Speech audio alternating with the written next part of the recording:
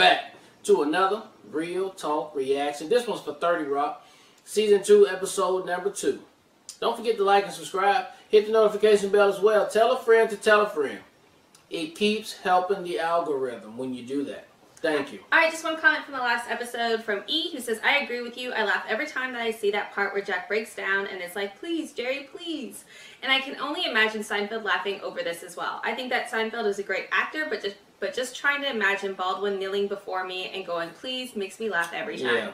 I'm glad to see more Jenna, and I actually like Siri despite sometimes her saying the wrong thing, like now I have something old. In the first season, she said she was marrying a guy called Eris, who is the heir to $1 billion worth shipping importing company, although whether this is a criminal type of engagement is not really explored. Her name is actually Siri Xerox, meaning that she herself is the heir to the Xerox Corporation. Maybe I'm just someone who thinks that Siri is super cute and one of those dumb blondes who is actually redeemable, like Cher from Clueless and Elle Woods.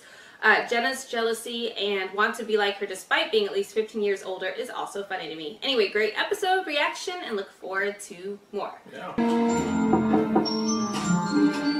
You want to see me? Yes, I did. This is a $54 steak. Oh. Congratulations, it looks really good. Yes, it does.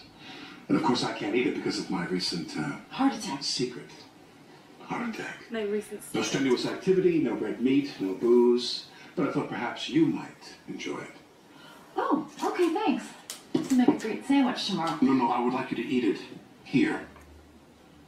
Right now. So I can live you want to vicariously watch me eat this steak in front of you.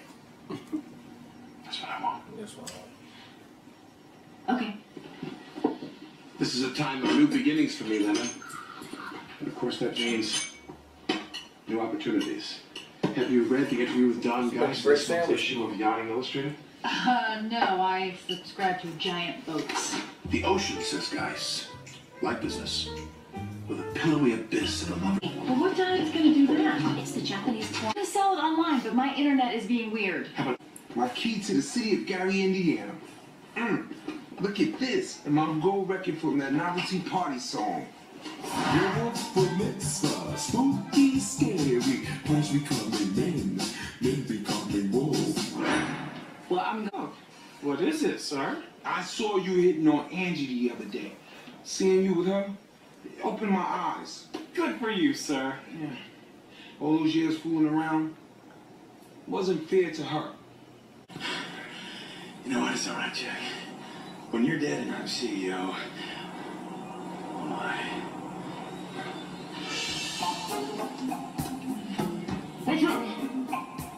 Hey. Alright, it was episode 2 of 30 Rock, and it was a smooth episode. You know, it was a standard operating procedure episode right here. No big wows on this one here. Other than Jack Donaghy may run the company one day. It's looking more likely now. He got the competition out the way. And yeah, I mean, it was just overall a pretty good episode. So I know they got some bangers in the bed. We just started this season, so can't wait to see what they come up with next.